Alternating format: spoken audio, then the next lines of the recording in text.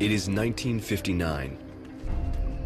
In this remote corner of India, freshly dug graves, too numerous to count, speak of an unfathomable horror. In the forests, men desperately search for food as famine stalks the countryside. Mothers dig up roots to fill bellies. Some hike hundreds of miles to find rice for their starving children. But it is the cause of this calamity that totally defies explanation. It is a natural disaster unlike any other. One that comes not on the wind, like a cyclone or drought, but on four legs and by the millions. It is a plague of rats. The rats just kept coming and coming until they completely destroyed my entire rice field.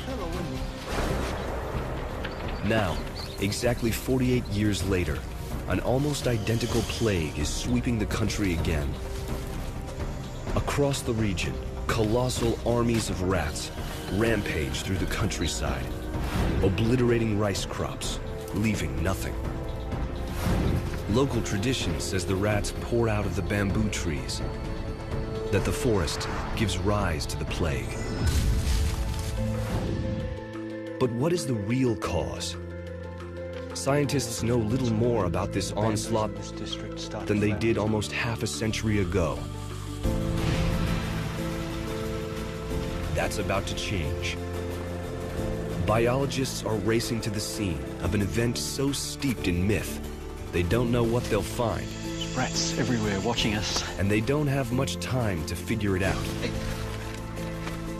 Everything we've seen suggests that come August, their harvest time, there's going to be huge numbers of rats in the forest and that their crops are going to be destroyed. Ah, there's one. Is there any way to avoid it? It's a rat attack, right now on this Nova National Geographic special.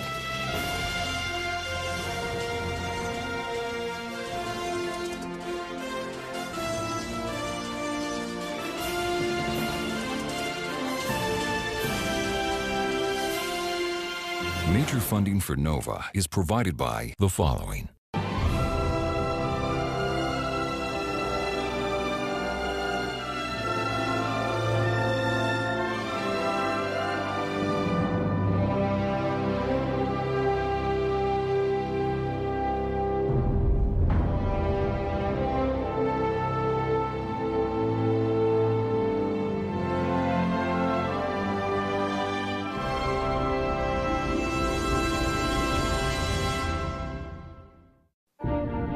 One of the factors impacting energy prices is growing global demand. And one way to put downward pressure on prices is to make more supply available.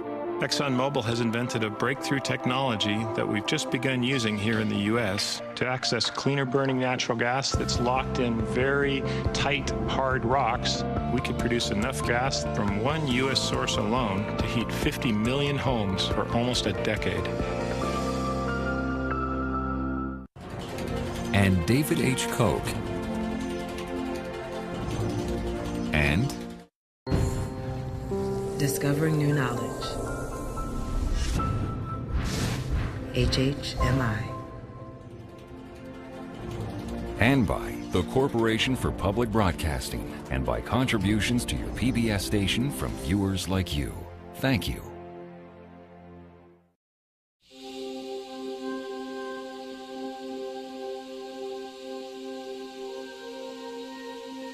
On a September night in the fields near a remote village in northeast India, the rice hangs ripe on the stem.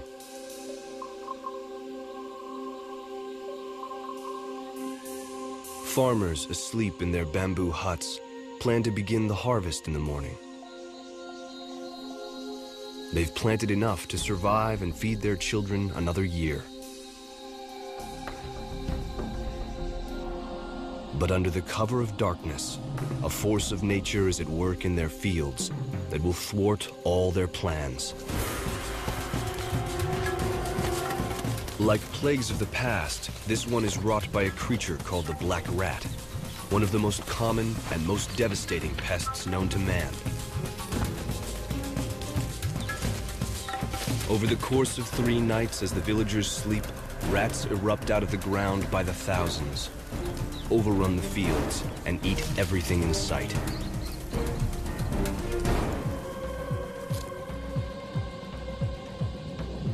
This year, there won't be a harvest.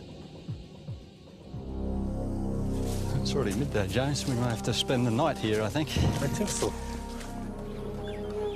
Biologist Ken Applin, a National Geographic grantee, has come here all the way from Australia to investigate.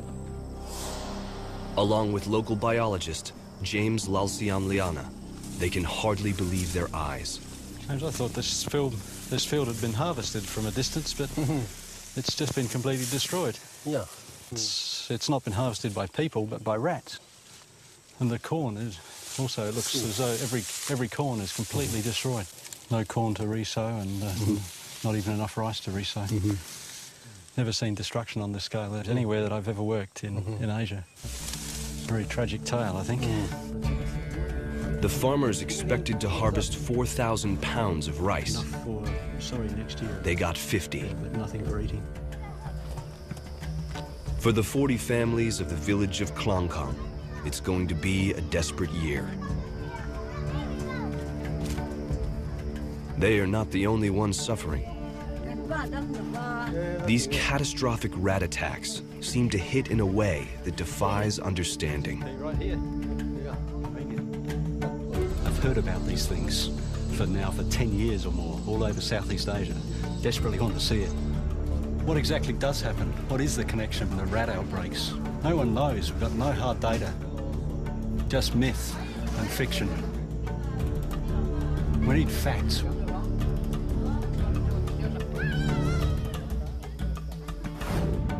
Applin's quest to figure out how it happens began months ago, when he first came to the northeastern Indian state called Mizoram. It is a world apart, separated from the rest of India by Bangladesh. The people here are distinct, ethnically descended from the Chinese, and religiously Christian, not Hindu as in most of India. In the Mizo language, they even refer to India as the mainland. Rats, they're coming from all over Mizoram. All over the state. Yeah. Along with James Lalsiamliana, Applin has been trying to track a wave of rat outbreaks as they sweep across the state. The scale of the onslaught appears to be astonishing. It's estimated that the rats have consumed over 50,000 metric tons of rice so far. It would take a lot of rats to do that kind of damage. Applin is about to get a hint of just how many. And how many do we have here? What's this? 30,000. 30,000 tails. 30,000 tails. Ken's never seen or smelled data like this. Tip them all out. Let's make a big heap. Look at that. I've never seen such a sight. We'll start counting one by one. You can count them and I'll start at the other end and identify them. Oh, that's a fat one. Look. What's that? As a way to fend off the tidal wave of rats, the government has offered a bounty of 2 rupees for every rat killed and its tail turned in. These are almost all black rat. These 30,000 rat tails are just a fraction of the over 1.5 million that have been collected. But so far, the government program has had little effect at stopping the wave of rats. This is a great snapshot, James, of what breeds up black rats. Huge numbers of black rat. The black rat is a formidable foe and one of the most destructive species on Earth. Sneaking onto ships and carts, it spread from Southeast Asia around the world, carrying the plague to medieval Europe. They eat what people eat and can thrive in both cities and the countryside. They operate mostly at night, so they're nearly invisible. They are successful opportunists, omnivores who take advantage of any ready food source and then unleash their ultimate survival weapon: more rats. The pile of tails gives Applin his first clue about which rat is the culprit here. This sample is more than 90% black rats. They're not that common normally in these bamboo forests. Maybe that under normal conditions they might make up 10% of all of the rats in that community. So they've increased dramatically here, and the key is their more rapid breeding. Rapid breeding gives black rats a dramatic advantage over other rat species. Their gestation is 21 days, 5 days shorter than almost any other type of rodent. Pups also wean more quickly, in a little more than 2 weeks. In the right conditions, their numbers will shoot up exponentially. The result is a plague of rats. Is there anything from the 1860s? In the state archives, Ken and James have unearthed evidence that rat outbreaks have happened here on a weirdly predictable schedule.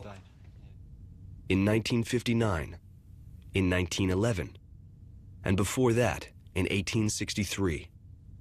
Documents dating back to the early days of the British Raj verify that every 48 years, there's been a massive rat plague and famine. October and December 1911. In December 1911, here I received a helio from Assistant Superintendent. You know, a helio is when one man stands on a mountaintop with a mirror and flashes the sunlight in Morse code.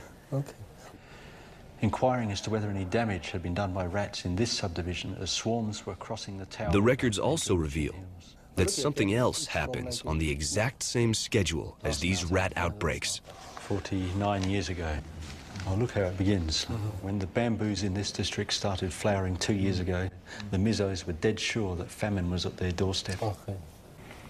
They believe that the flowering of bamboos, which takes place once every 50 years, is the forerunner of rats' depredations on dunes, with tragic consequences. Mizoram is blanketed by 2,400 square miles of bamboo. Like wicked clockwork, every 48 years it blossoms, fruits, and dies. In an uncanny quirk of nature, that's exactly when the black rats seem to come out. This great flowering appears to spread across Mizoram in a wave, taking about 2 years to complete. The people call it Mautam, and it fills them with dread. The nature of havoc caused by rats on dunes is simply devastating. Not a single stalk of paddy is spared. If for any reason this paddy is lost, the people know no other way to go for their livelihood, but just brood on their misery. Very poetic as well. The last time it happened was 1959. Then 2 years ago, right on schedule, Mautam began again, slowly sweeping across Mizoram from east to west. The bamboo first bloomed along the Burmese border. A surge of rats followed a few months later. The same thing happened last year in the middle and southern parts of the state. If the pattern holds, it's going to happen one more time, in the area around a village called Zamwang. And Ken is determined to be there, to see it, and to document it. Mautam only happens once every 48 years. This is my last chance to work out what really happens during Mautam, to get that connection between the bamboo flowering and the rat outbreaks. The size of the bamboo forests in Mizoram makes this bamboo flowering the largest in the world. But it occurs in other places in Southeast Asia and South America, also triggering rat outbreaks, famine, and suffering. And I think what we learn here can be applied and help millions and millions of people worldwide.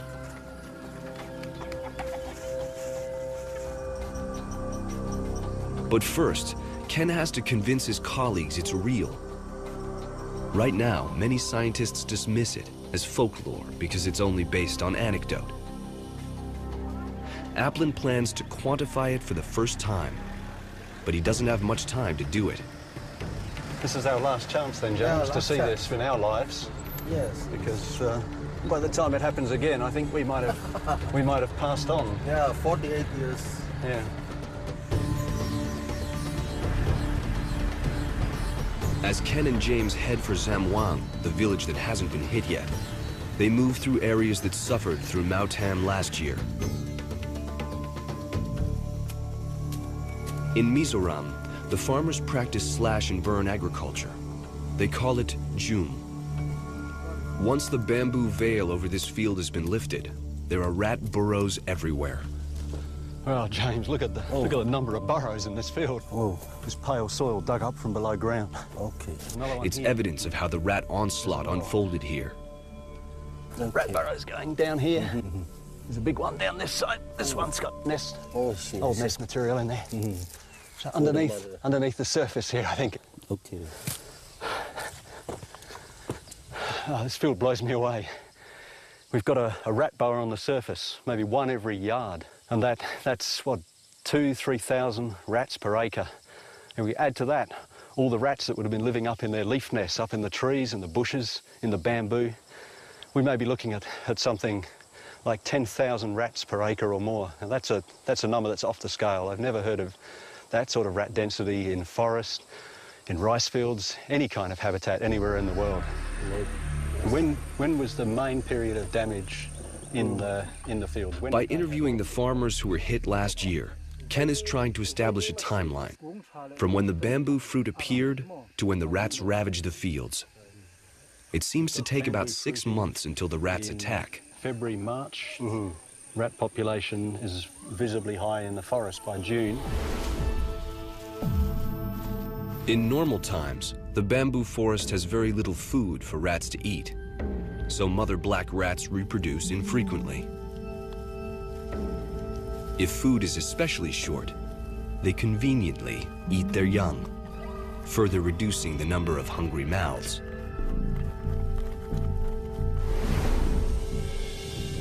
The bamboo fruit that appears every 48 years radically changes that equilibrium. Cannibalism disappears and rat reproduction kicks into overdrive. Over several months of bamboo fruiting, a single well-fed female can start a cycle resulting in nearly 200 offspring. So take 50 females, and they will produce a ravenous plague of over 10,000 rats.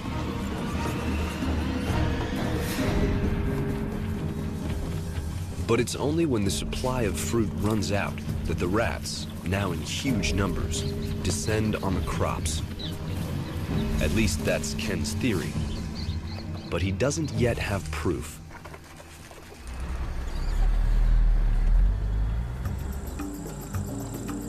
Ken and James drive further west, determined to catch the Mautam in action. For sale by the side of the road, they find a precious clue in the form of a tiny insect. What is it, James? With an unflattering name. Stink bug. Yeah, stink bug. They're still alive. According to local Mizos, these tangnang bugs only appear once every 48 years, just as Mautam begins.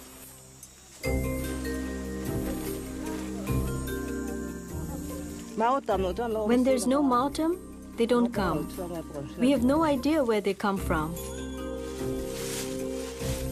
Tangnang bugs are a type of aphid, but little is known about why they swarm during Mautam. What is known is you can eat them.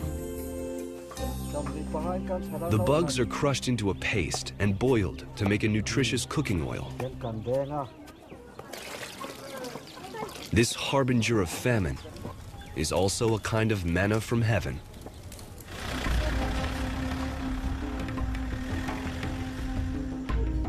After a day and a half of driving and looking for clues, Ken and James reach the village of Amwan.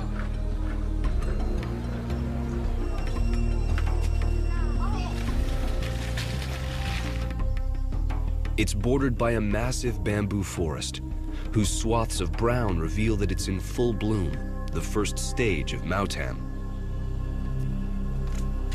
They have arranged to work together with a farmer named Moya, using his rice field as a kind of living laboratory. Moya and his wife, Mami, are subsistence farmers.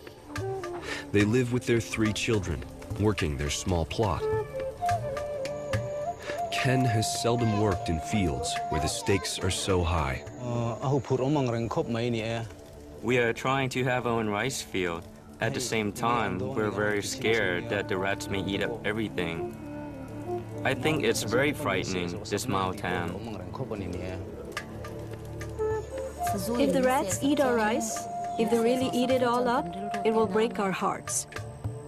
1 year's hard work will simply go all to waste.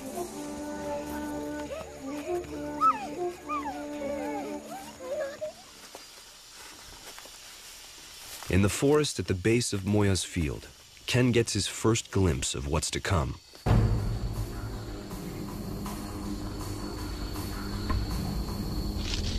Well, James, we're here. Yeah. We're in the heart of the mountain. An incredible amount of fruit. Yes. It's a perfect food for rats, James. Yes, the sure. nutrition and the sheer quantity of it. Vast quantity. Yeah. Ken is standing at ground zero, a place surrounded by trees laden with bamboo fruit.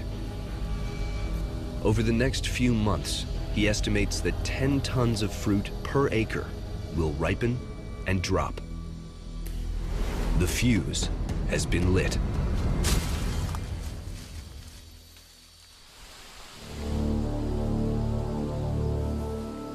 Though the bamboo fruit may trigger a plague of rats every 48 years, it also serves as seed for a new generation of bamboo, vital to life here.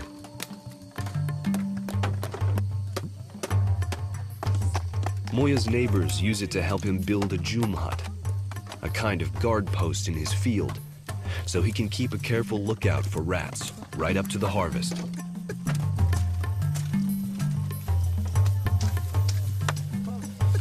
Without bamboo, life here would be remarkably different.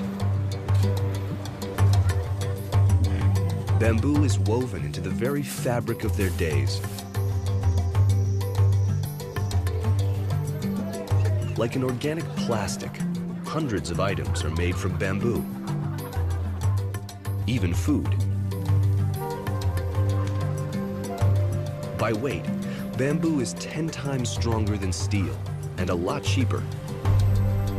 It's even used as scaffolding in the construction of skyscrapers. No other plant has the versatility of bamboo. Though surprisingly, its closest relative is your front lawn. Bamboo is a grass, but there is nothing mundane about it. There are over 1,000 species, ranging from tiny ornamentals to 100-foot timber bamboo. In fact, it is a super plant, an organism that has evolved an amazing array of adaptations. It can survive almost anything.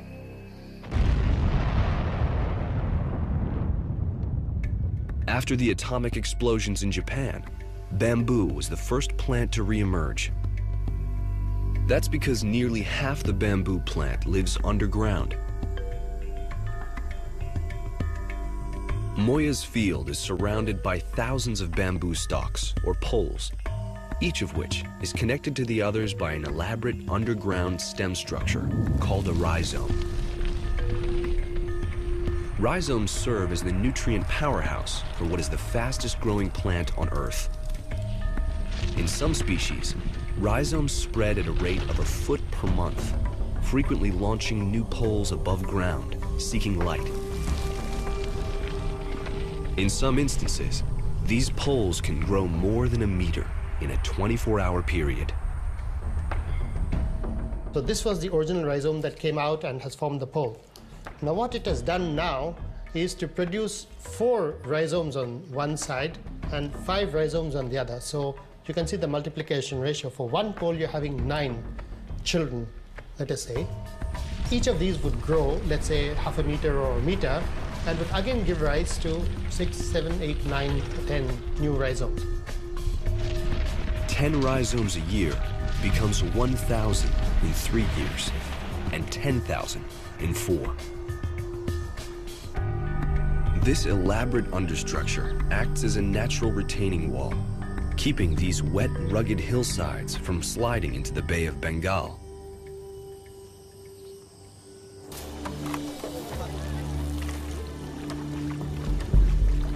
So for 47 years, bamboo literally holds this land and its people together. Then, in the 48th year, it turns on them. The flowering and fruiting, and the rat onslaught it seems to trigger, may feel like a betrayal to the mesos, but the mass fruiting is one of the bamboo's most astonishing survival strategies. The bamboo common in Mizoram only lives for 48 years. But before it dies, it pumps out so much seed, no predator, including the black rat, could possibly eat it all. That means at least some of the seed will survive to germinate and produce a new forest of bamboo.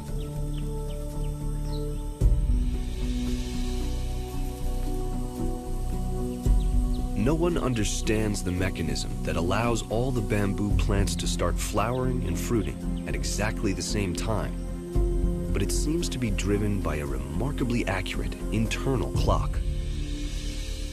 The interesting thing is that if you were to take a part of one of these bamboos and you planted it far away, not connected with the parent plant, that would also flower. Even if you took it to maybe another continent, another country, it would still flower and die at the same time as the parent.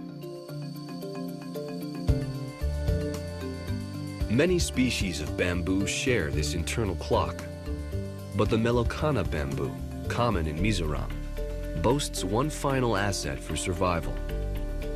Its fruit, with seed inside, is huge, 200 times larger than the average. This built-in food supply ensures that the plant will survive.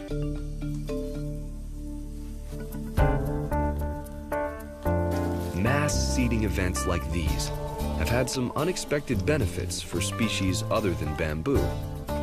For example, they may have led to the domestication of the chicken. If you look at chickens as a whole, they're just a pheasant. And there are many, many, many species of pheasant in the old world.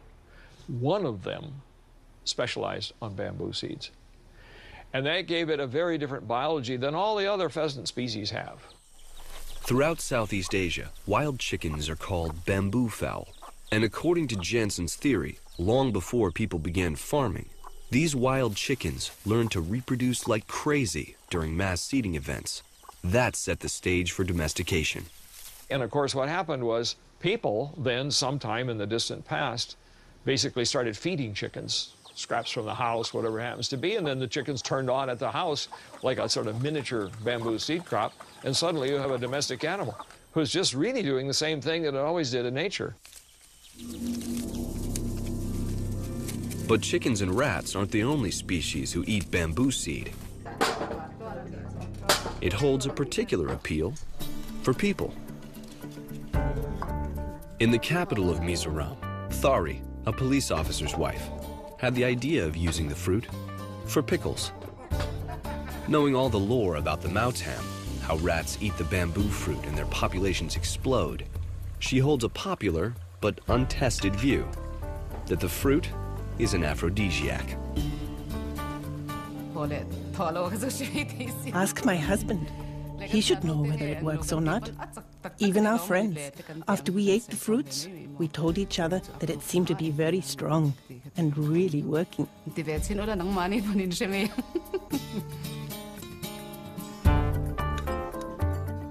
No one has ever studied if the fruit acts as a natural Viagra. What is clear is that it is a tenacious survivor.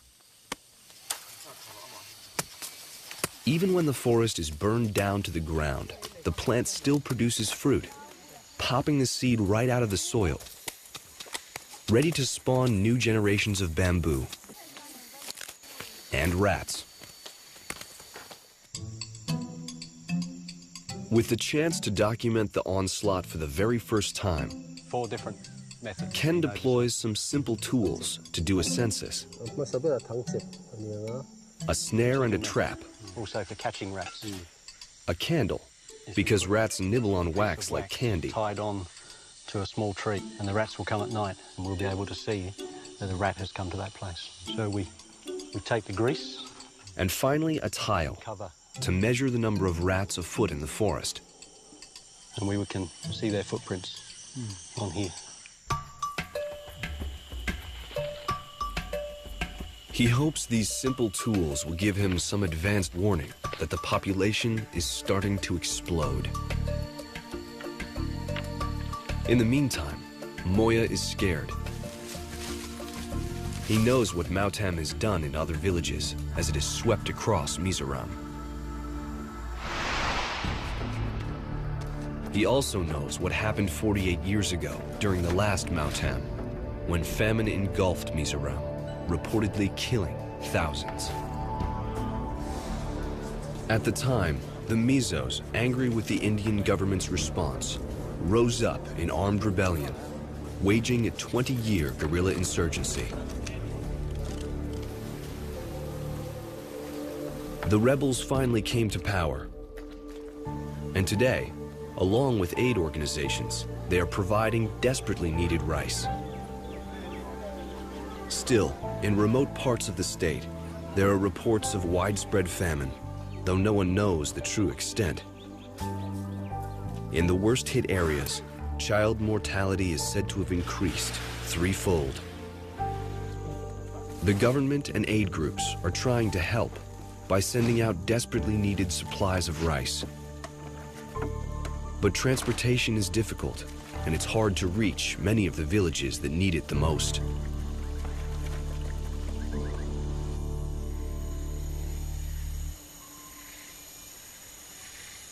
In the forests surrounding Zamwang, bamboo flowering and fruiting is in full swing. Ken is finding disturbing evidence that the rat population is on the rise. There's a bamboo fruit that's been taken in.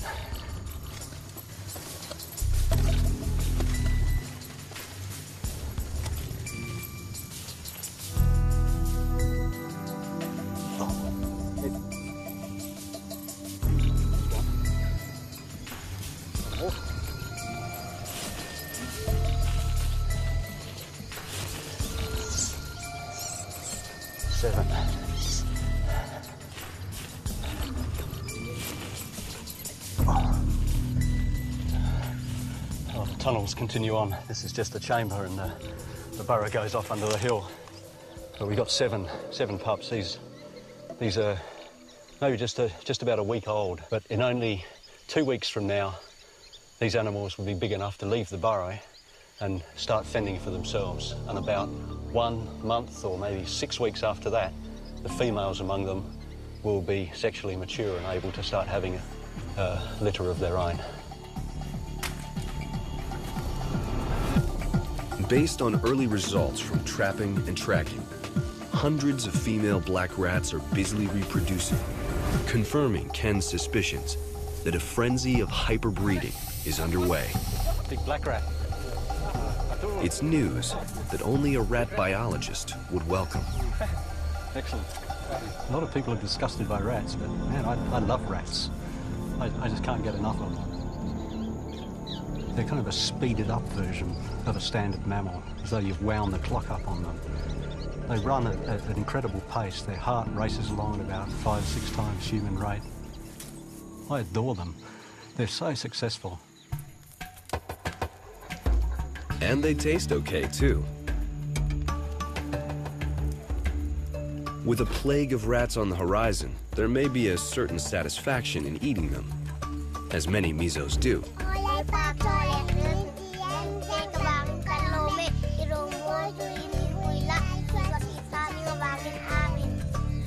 But Moya and his family fear it's the rats that will do the eating. Right now, it's a race against time. Will the crops be ready before the rats are? This year, I've sowed the seeds and I'm hoping for the best. I'm hoping the rats will have mercy on me.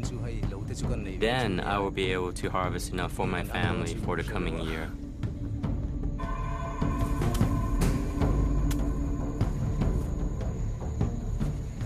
I'm pretty concerned about the future of the people in this village.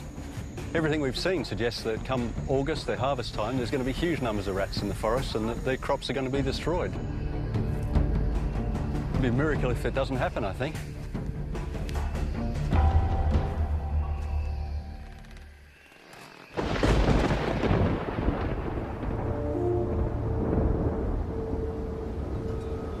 In June, the monsoon comes. 3 months of rain in an otherwise dry climate that nourishes the crops.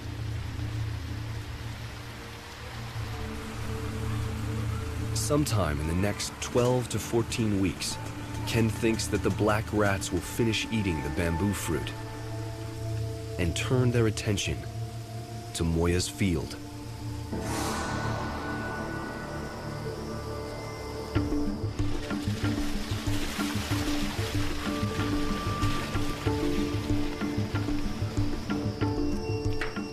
After 3 months filled with rain, anxiety, and dread, the villagers of Zamwang face a frightening future.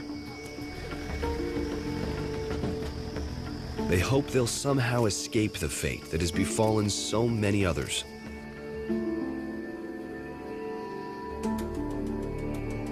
Ken and James return and immediately begin to look for signs of an impending attack. I hope that we can get this harvested before the main rat attack comes on.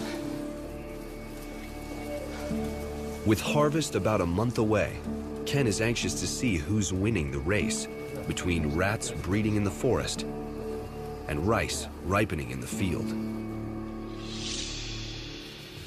Moya and the other villagers have been busy trapping and tracking, and the results are not what anyone wants to see. We've got 3 months of trapping and tracking information from the forest and the fields. Through June and July, we got pretty well no footprint activity at all, consistently, night after night, nothing. And we come through to the 4th of August, and then after that, consistently, we're getting footprints on multiple tiles. And it's sustained. It's just bang, increase, and then it holds. I'm just trying to work out what it means. All I can think is that the start of the breeding activity must have been incredibly synchronized. As soon as that bamboo fruit started to form, the females that were there in the population started to breed. Their pups weaned, mated, and quickly produced a litter. But the original females didn't stop breeding. As their offspring were reproducing, they were added again. Multiple generations reproducing in sync, creating a multiplier effect. It's worse than Ken expected. I thought we'd probably see just a gradual increase in the population, but it looks like we're seeing this incredibly synchronized pulses of breeding activity and these young coming out into the population to run around on the tiles and to go into the traps.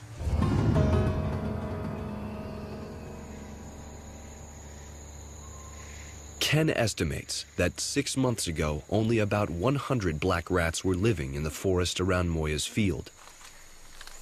But since then, massive quantities of bamboo fruit have fed 3 distinct birth pulses. The first increased the population from 100 to about 600. A second pulse in June pushed the number up to 1,000 rats.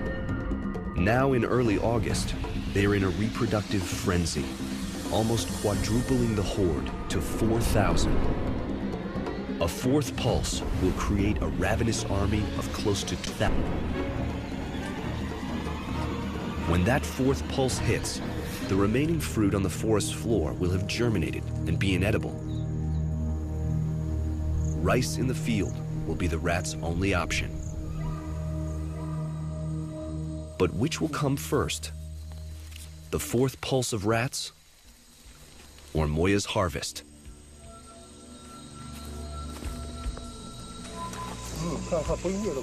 Might just move around so we can make a bigger circle. Watch out for the gully.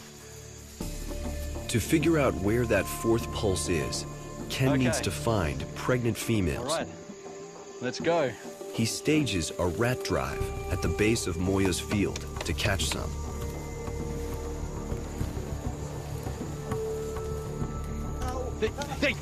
There's one.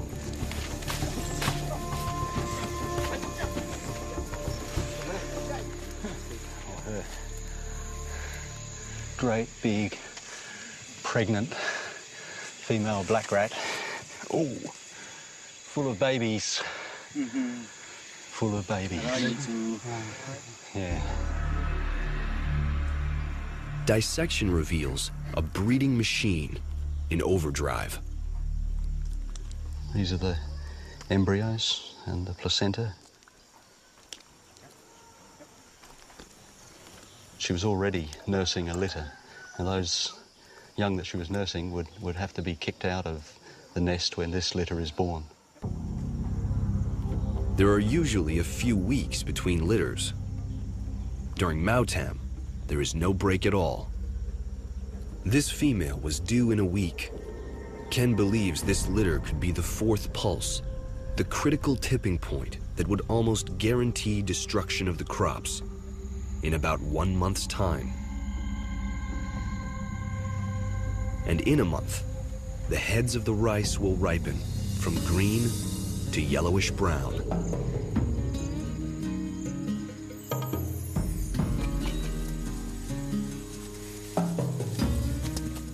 Moya is at his jum field around the clock, watching his rice. It is almost ready. Ken suspects that at the bottom of Moya's field, a fourth pulse of rats may be ready too. That night, Ken tries to determine how many rats are operating in this field. Rats everywhere watching us. In the dark, he faces an almost invisible enemy. Listening out over the rice field, there's a whole mass of different sounds. He deploys an ultrasonic surveillance system to do a kind of audio census. Black rats communicate through a series of high-frequency sounds. And I'm hearing little clicking, random kind of clicking noises coming from up in these trees and nowhere else. The rats make this high-pitched click.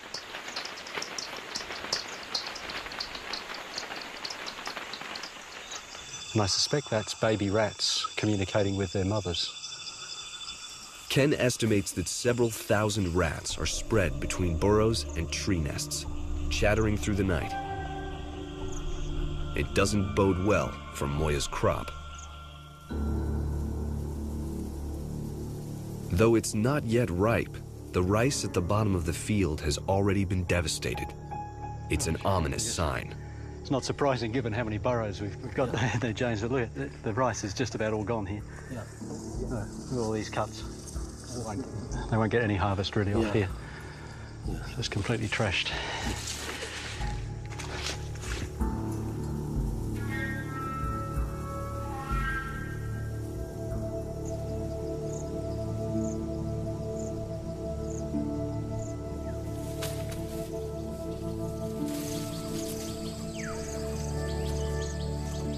Moya knows he's losing rice every night, but he thinks the crop needs one more day to ripen.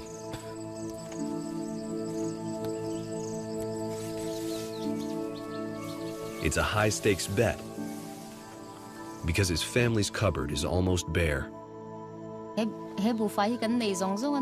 This is all the rice we have left, and I think it will only last for this week. It's very important that we harvest whatever paddy we are growing. Part of me, the scientist part, wants to see it. I've heard about these things for 10 years or more, all over Southeast Asia. I've read about Mautam. I want to see it. I want to see rats swarming through this field, destroying it. Desperately want to see it. But on the other hand, I've got to know Moya and his family and many of the other farmers in Zamzwang here. And the last thing I want is to see them lose their crop, because they're subsistence farmers. If they lose their crop, they're in for a really tough year.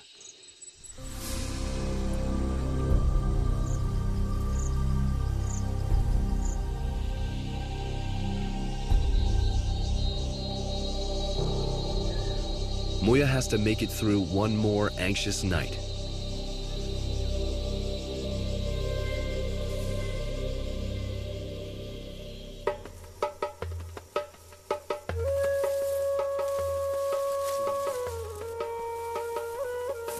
The gamble pays off.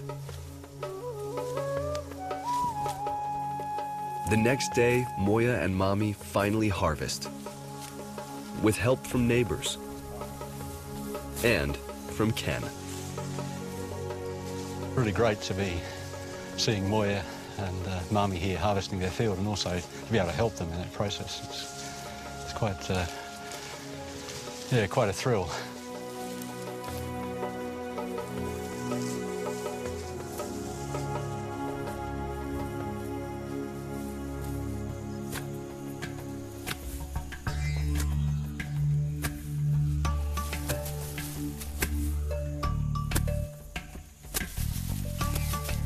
Although rats ate around a quarter of their crop, Moya and Mommy believe they have enough to get through the next year. They'll be okay. But according to everything Ken has learned, they dodged a bullet. The fourth pulse of rats should have hit here. What accident of timing saved Moya's field?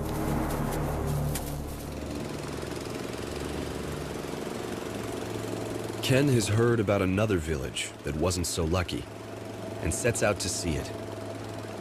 He knows this is the last chance in his life to solve this mystery. It's already midday, James. We may have to spend the night here, I think. I think so.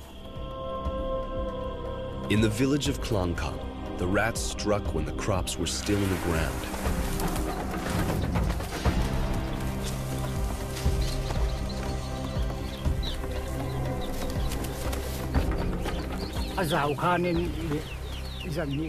I went back to my field 3 days later, and all my rice was gone. And that's the way it was.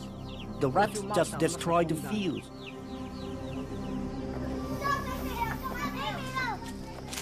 When Ken arrives in the village, he's searching for two things: proof of a fourth pulse of rats, and details about when the Mautam began here. But first, he has to see what the rats did to the fields. It's just been completely destroyed. Yeah. See the grain scattered all over the place. Yeah, everything destroyed. Look, all the heads cut down here, all through the field. Huge rat feast. Yeah. Nothing left for people. And the corn is also, it looks as though every corn is completely destroyed.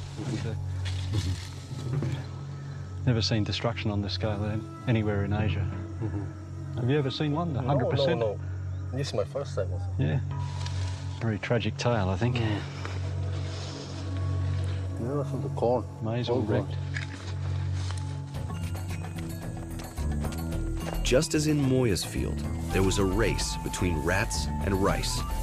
But here, somehow, the rats won. To prove that a fourth pulse hit here, he has to find some rats. And that won't be hard.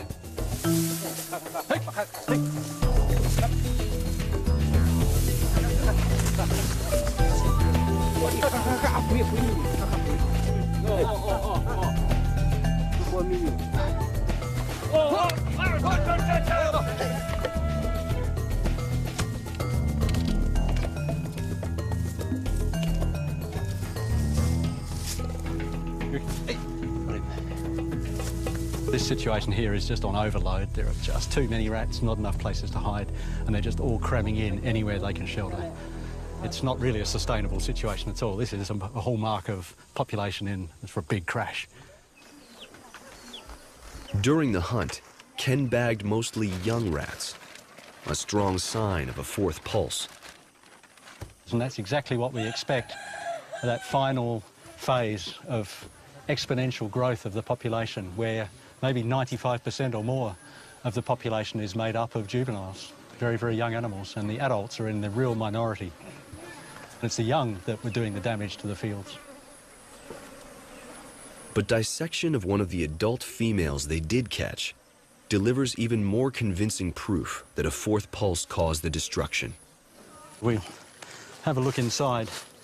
We can read it like a medical record if you know what you're looking for. Each embryo formed in a rat uterus leaves a scar. 4 from that side.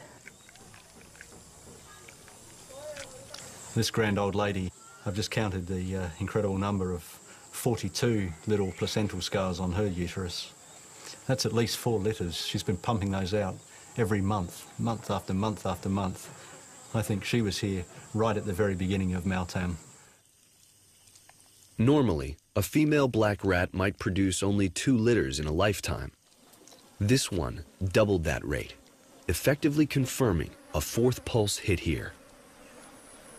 So why didn't a 4th pulse hit when Moya's crop was still in the field? When did the bamboo flower? Last year. In talking to the village headman, Ken finally finds the missing piece of the puzzle. It seems that although the flowering was about the same time here in Zamwang, the fruit production started about 2 months earlier here. Yeah. The timing of the first fruit determines everything. Here, fruit production started almost 6 weeks earlier, giving the black rats a fatal advantage. That allowed the rat, that massive 4th pulse, to come erupting out of the ground. Simple difference in the timing. Huge difference in outcomes.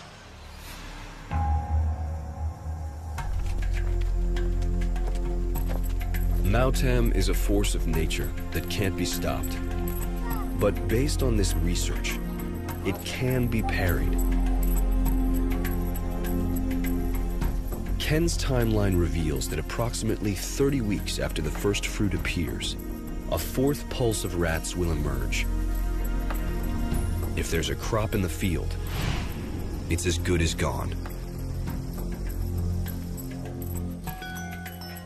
But farmers can now plan with that deadline in mind, planting crops that mature sooner, and governments will be able to better predict where and when the rats will strike, then plan their disaster relief accordingly.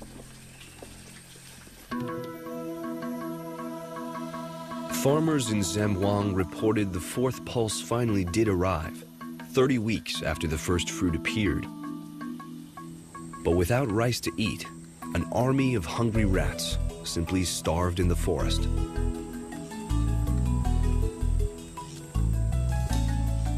The bamboo fruit now feeds a riot of growth, even as the plant's internal clock starts counting down again.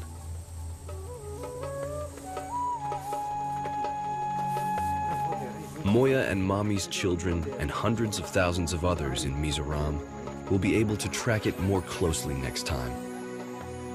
They can't afford to forget. They have a date with the Maltam in 48 years.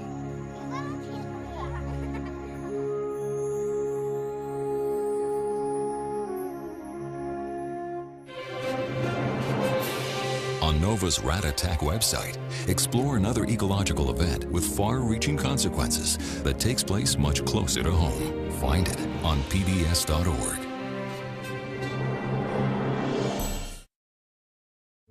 Next time on NOVA, from unimaginable suffering comes a chronicle of hope.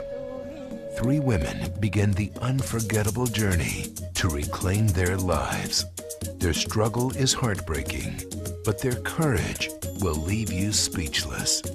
The story of a walk to beautiful. Next time on NOVA.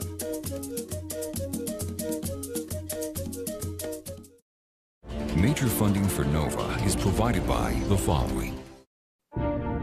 One of the factors impacting energy prices is growing global demand. And one way to put downward pressure on prices is to make more supply available. ExxonMobil has invented a breakthrough technology that we've just begun using here in the U.S. to access cleaner burning natural gas that's locked in very tight, hard rocks. We could produce enough gas from one U.S. source alone to heat 50 million homes for almost a decade. And by Pacific Life, the power to help you succeed, offering insurance, annuities, and investments. And David H. Koch. And discovering new knowledge. HHMI. And by the Corporation for Public Broadcasting, and by contributions to your PBS station from viewers like you. Thank you.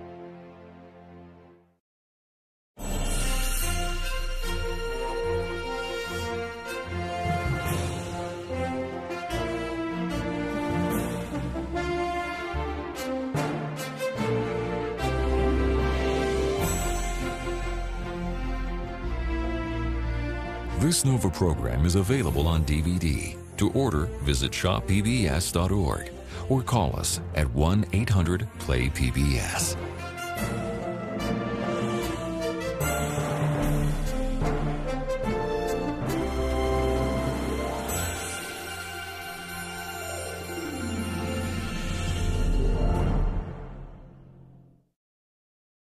NOVA is a production of WGBH Boston.